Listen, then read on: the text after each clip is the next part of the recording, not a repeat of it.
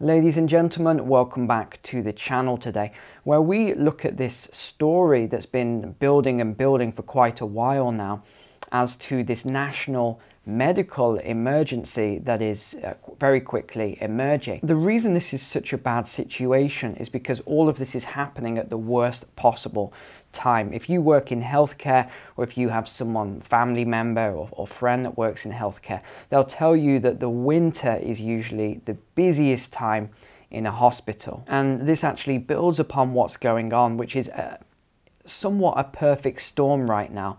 In particular, and we'll go very specific on the United States today, but this also applies to some other countries as well. I would say the USA has got it the worst because of a combination of things that they've done very differently from other countries, including mandates on medical staff, which created an exodus of workers. But there's also a lot of problems with actually getting the medications needed and the equipment, and hospitals going into administration. In fact, I've got a whole list here. There are drug shortages, medical equipment shortages, PPE shortages, ambulance driver shortages, national nurse shortage, medical examiner shortage, hospitals overloaded, hospitals shutting down and bankrupt. I mean, the list goes on and on and on. But I'm just going to focus today on three key parts which I think are really making the biggest impact and what you'll probably find the most interesting out of all of these different topics. So let's go to the shared screen now, and we'll begin with the first article. So we're going to look at different news channels here and source of information, from Fox News right through to CBS to CNN to the FDA Gov website. So let's start with Fox then. Drug shortage swells to national emergency, forcing doctors to find new ways to treat patients. The nationwide shortage of basic antibiotics and critical medications that treat chronic conditions and bacterial infections has become the latest issue to hit the medical world. Consequently, it is forcing many doctors to rely on alternative medicines to treat patients. What was once an unthinkable situation, a shortage of basic antibiotics such as amoxicillin and augmentin to treat ear and skin infections, or even medications such as albuterol to treat asthma, is now a harsh reality. So this came from an emergency room physician, Dr. Robert Glatter. Even the shortage of basic medications such as children's Tylenol, integral to treating fever and mild to moderate pain, is impacting our ability to provide care for our patients. Currently, the FDA has a list of more than 180 current or resolved drug shortages. And that is a lot. If you've ever worked in this industry, you know that that is a lot of cases right now. So he's also predicted that the drug shortage problem rippling through the US could last for at least another year, if not longer. Major drugstore chains have also been feeling the effects, especially as flu season ramps up. Walgreens told Fox Business that the company has seen an increased demand for over-the-counter medications. So where's all this coming from then? Well, Glatter's saying the problem is in part because the US is currently facing challenges in obtaining raw materials. That is correct. We know about the supply chain breakdowns. But how much is self-inflicted here? Let's find out. For instance, sourcing materials for manufacturing, the active pharmaceutical ingredients in the majority of drugs comes from China, which is dealing with limited production and output of raw materials involved in pharmaceutical manufacturing due to rigid lockdown measures. Now, we know that that is starting to lift, so hopefully this will help to resolve this situation a little bit. The US is also dependent on India for a significant number of generic medications, but India also relies on China for the raw materials used to produce active pharmaceutical ingredients, he added. Now, if we look at what's going on here, this is what we've been speaking about previously, that there's just too much reliance on China for so many things, from raw materials right through to finished goods and the labor pool, using their labor pool. But we also have this issue with this year's flu season, which according to the medical experts is a lot worse than normal. I can't really comment on that. I'm not a medical guy, I can only give you statistics.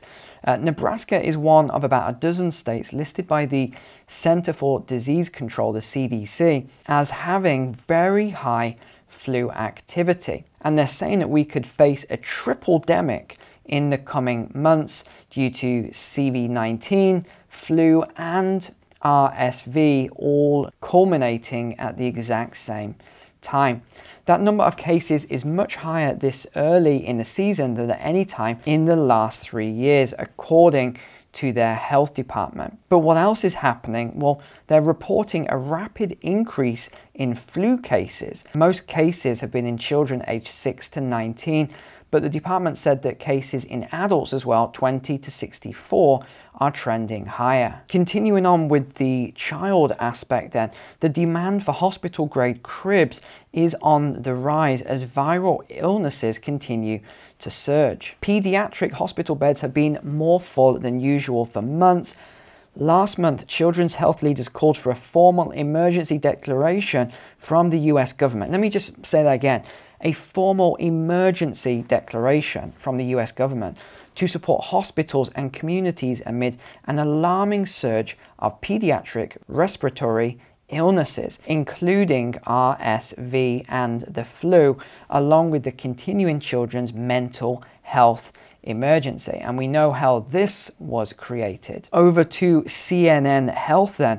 RSV hospitalization rate for seniors is 10 times higher than usual for this point in the season. The respiratory virus season has started early in kids this year and flooded children's hospitals in many parts of the country, especially with RSV. This season, about 6 out of every 100,000 seniors has been hospitalized with RSV, according to data from the US CDC.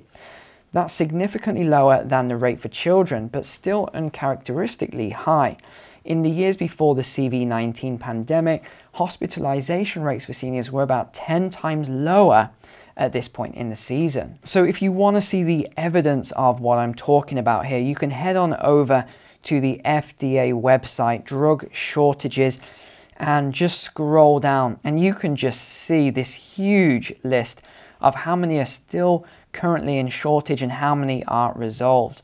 It is honestly a huge list here. Let's get to the bottom and it will tell us 185 entries. Now that is absolutely huge, but just bear in mind some of these are now resolved. Let's move on to the second part of this crisis then, and this is about staffing. So we'll start with nurses and we'll move on to a couple of others. But let's begin with this article here. Nursing burnout. Nurses worry shortage will worsen if measures aren't taken. And they've just done a poll, so they've surveyed nurses. 34% of nurses admitted they were very likely to quit by the end of 2022. So that is this month, because nurses are pleading for more support amid the ongoing nursing shortage crisis. And ladies and gents, this really is a crisis right now, which had been building prior to the pandemic and continues to take a mental and physical toll on workers.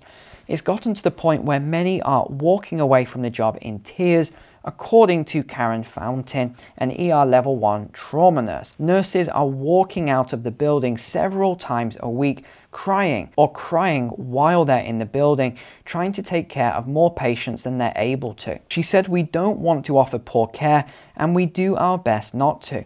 But when you have the ratio of nurses that they have right now, there's no way to deliver the best healthcare that they want to deliver."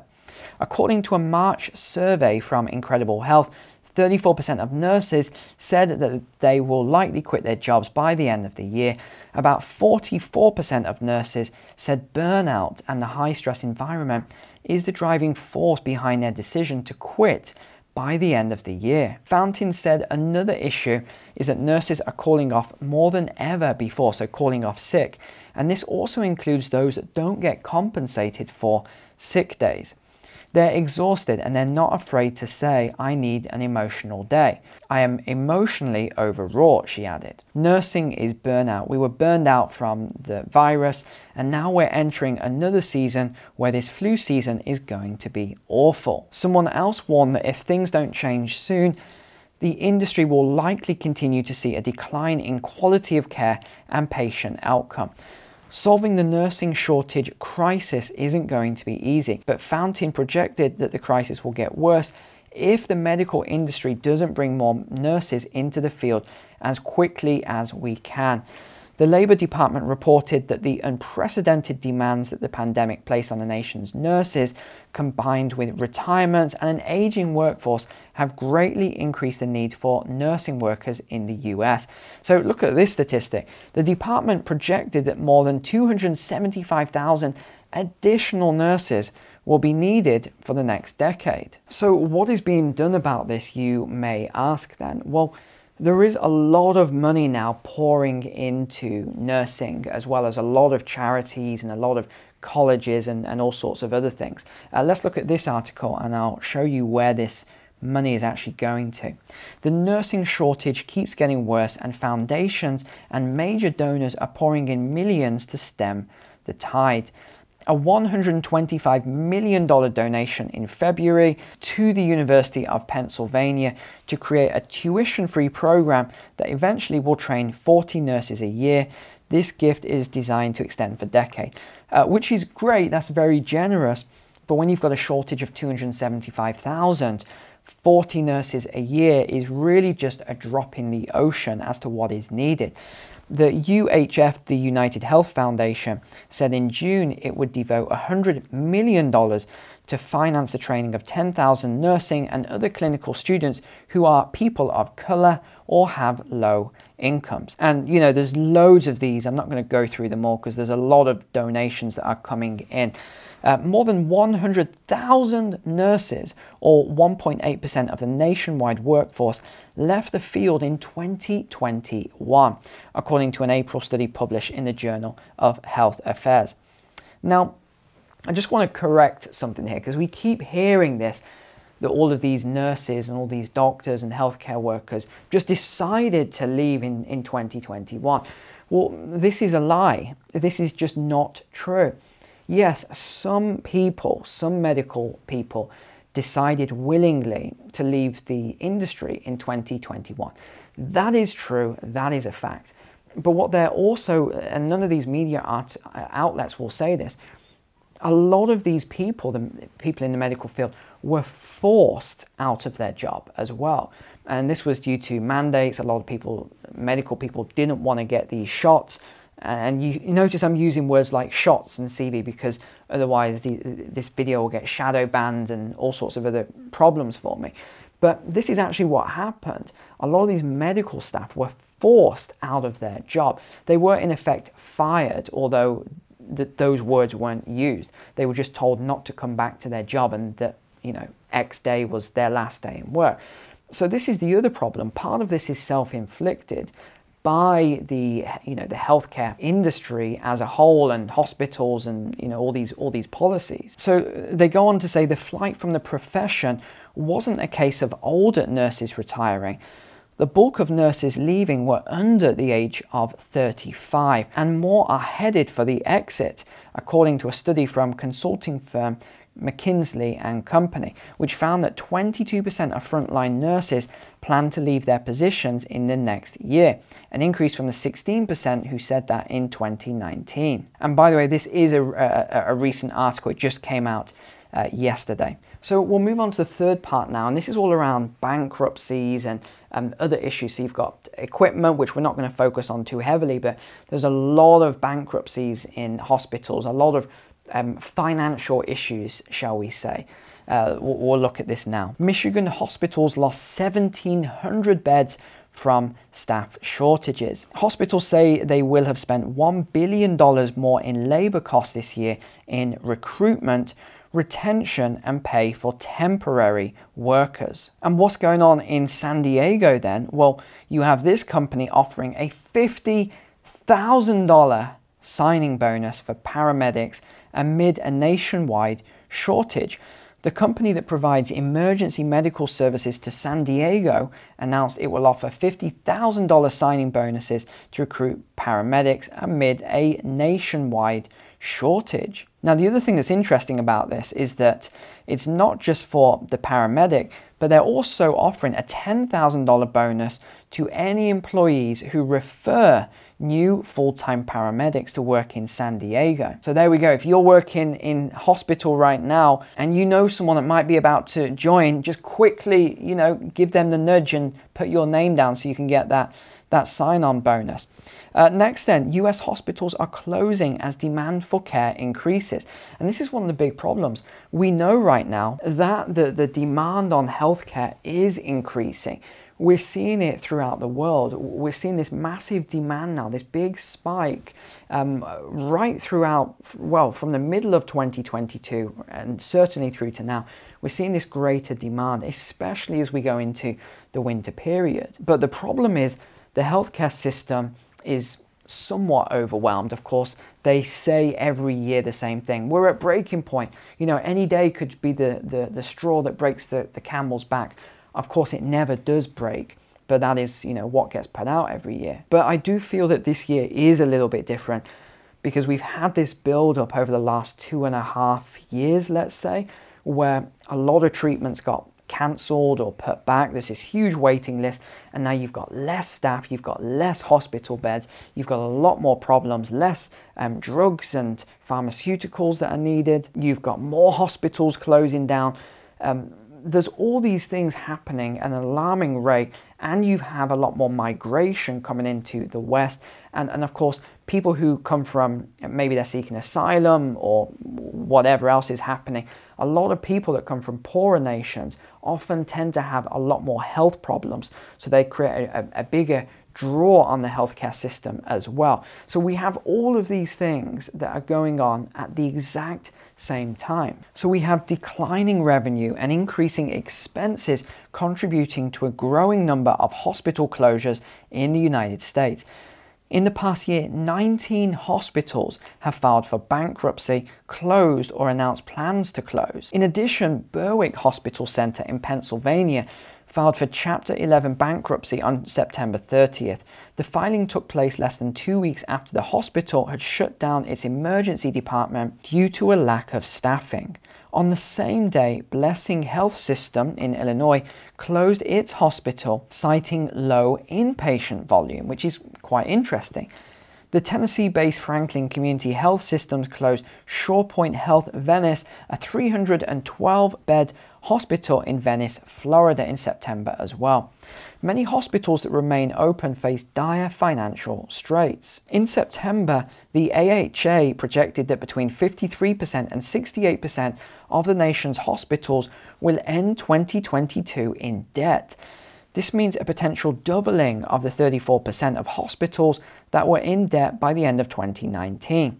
This debt will not only prompt consolidations and layoffs, but also flood surviving hospitals with more patients when they are already at capacity. In my 35 years as a healthcare leader, this is the most fragile I've ever seen the American healthcare system, said Jack Lynch, the president and CEO of MLH. Now, this president and CEO, who I can't pronounce his name, but Mike Slubowski, I've highlighted in red here, total salary $2,866,730.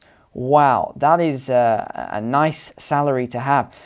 So he's the CEO of the 88 Hospital Trinity Health, and he said his organization has 3,900 vacant registered nurse positions and a 14% clinical support staff vacancy rate. Staff shortages are like nothing we've ever seen before, he said, reporting that Trinity had to take 13% of its emergency departments, 12% of its beds, and 5% of its operating rooms offline. So as you can see, ladies and gents, this is not a good situation for, in particular, healthcare in the United States. But I can pretty much guarantee a lot of this will have ripple effects to other Western nations. Canada, the United Kingdom, Australia, New Zealand, and parts of mainland Europe as well. You can pretty much guarantee that there's going to be ripple effects elsewhere. So that is you up to date today then on this emerging crisis in the healthcare system, not just in the United States, but also in other Western countries as well. And this is why it's also so important to stay as healthy as you possibly can. Remember, prevention is always much better than cure. All right, that's all for today. Take care, God bless, and I'll see you tomorrow.